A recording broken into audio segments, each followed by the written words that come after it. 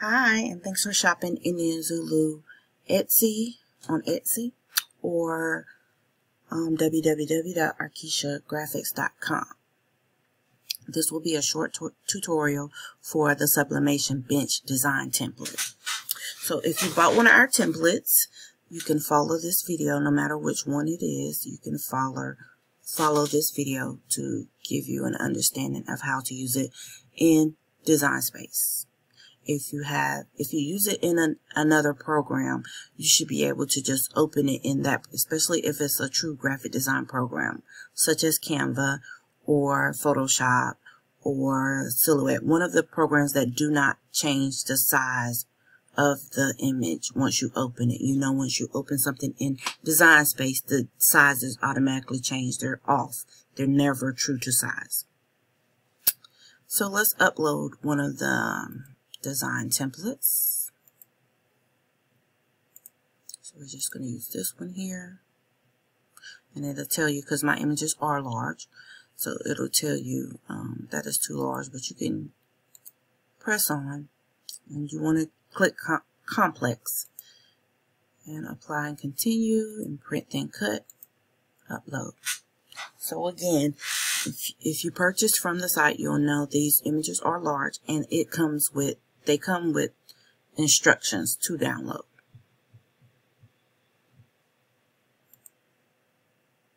Instructions for sizing and everything. So as you see, once you pull it in Cricut, it's going to be huge. I'm just going to resize it so we can be able to work with it. If this is the small design template, you should be able to resize just the whole thing and work with it based on the measurements that came with the download. Because off the top, I don't know what the full measurement is for the whole design. But I know this one you will probably need to split or slice apart to be able to work with. So if you buy one of the templates that has words on it, then you'll know that this is not, you cannot customize the words. You can only add a name and add a photo. That is how these are sold. If they have words on it, they will not be able to be customized. So, okay, once you get it small enough to where Cricut is not giving you a fit because it's too large, then you can start working on slicing it apart. And how we're going to do that is we're going to grab shapes, and I'm just going to start with a square shape, and I'm going to unlock it so I can control the width and the height myself. I'm just going to angle it a bit because this top comes up into where the bottom is, so I can't just pull it across there because I would cut that. So I'm going to have to angle this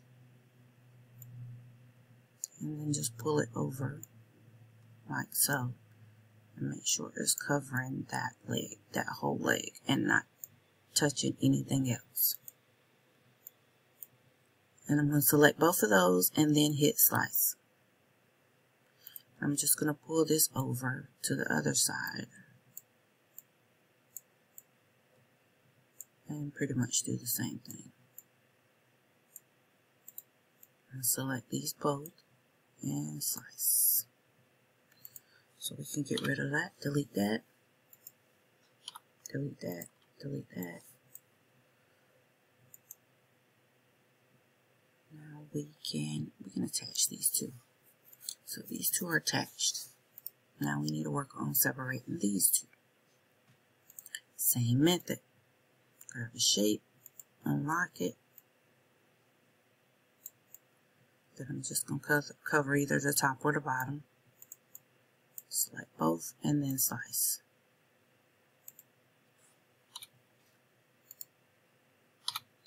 Okay, now before you go adding your stuff or whatever, you want to go by the measurements that came with the template. So if the top and the bottom are usually going to be the same measurements. So for instance, if the top says is 6 inches wide, you just want to change whichever the instructions tell you, just that one, and leave it locked, because the other one will change automatically. So if you do that, you could change that to 6 inches wide, and then you could change, we just change the width on this. It's 4 inches. If the instructions said change the width, change the width. If it says change the height only, but keep the dimensions locked up here so it doesn't change anything else. So if it says 6, then you change it to 6. And then all you need to do, let's grab a photo. Let's just say this is the photo. And with the legs, you're going to leave them both the same. So if the legs told you 7, then you just change whatever it was it told you for the legs. If it said, if it gave you an individual size for the leg, then you'll detach these and then change the legs individually. But I think this template calls for gives you the size for both of the legs attached. So if we're going to use this, just for instance, say this was your picture. We're going to size it down just a little bit. We're just going to place it over that heart, and then we're going to send it to the back.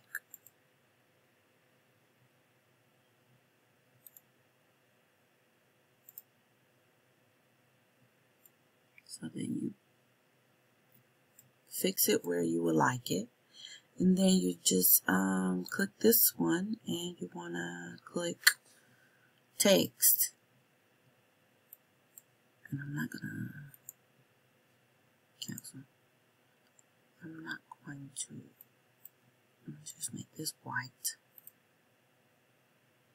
I'm just leave it text as text.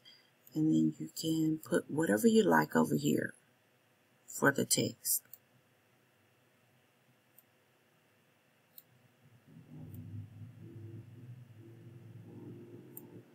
If you make the name, you know, a little smaller, or if you want to stretch it out, keep in mind over here in this area, you can't see it because it's already pre-designed, so you don't have any issues.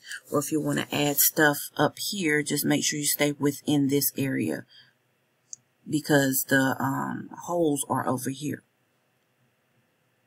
So you can add a name here. You can add a date up here. You can add whatever you want to add to this. And then you just print. You don't have to worry about this being up here or this being down there. If you want to cut that off, then you just grab your shape and slice that off.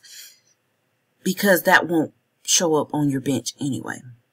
Because this template is designed to give you a little overhang to cover the whole bench. So this right here will not show up. And then you just print. And make sure when you hit print, you reverse or you flip so it's backwards and then print. Don't print it like the correct way where you can read it. It needs to be reversed before you print.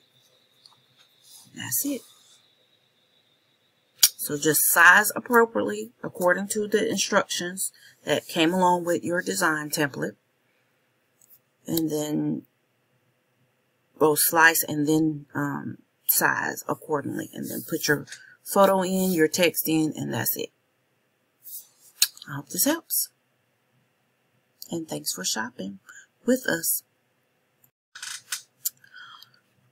I should also say that if when you're working in Design Space, you know that they give you print limitations. So if you can't print all of this together, it's going to print separately when you click make anyway. So, but you want to make sure whatever you add to this image, whatever you're putting in here, you want to make sure you attach it or flatten it. If you flatten it, like I said on my other tutorial, I can't remember. I hadn't used Design Space in a long time, but I do remember when I did use it, if you flattened and save the image, when you come back to it, you could not move the extra elements that you added to it. But if you attach it and then save, then you can come back and detach and move the stuff around. So just keep that in mind, like if you flatten the image, I think that's permanent once you save and exit out of that image. You cannot Control Z to back to step back and undo that, if I remember correctly. It may have changed since I've used it, but just keep that in mind. So once you put everything in place, just say for instance this, you want to make sure you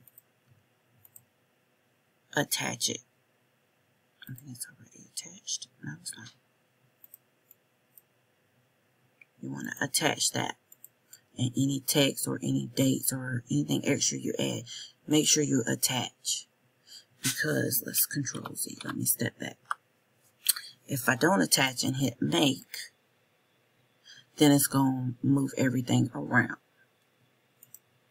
It's going to leave all of that together and move everything around. So let's cancel. And once I click this and attach, click text and attach. And these are already attached. Then hit make.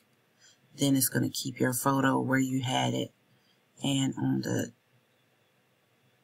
image where you added the text, it's going to keep everything in place for you to print.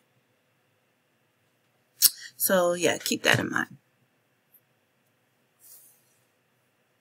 Thanks. I hope this helps.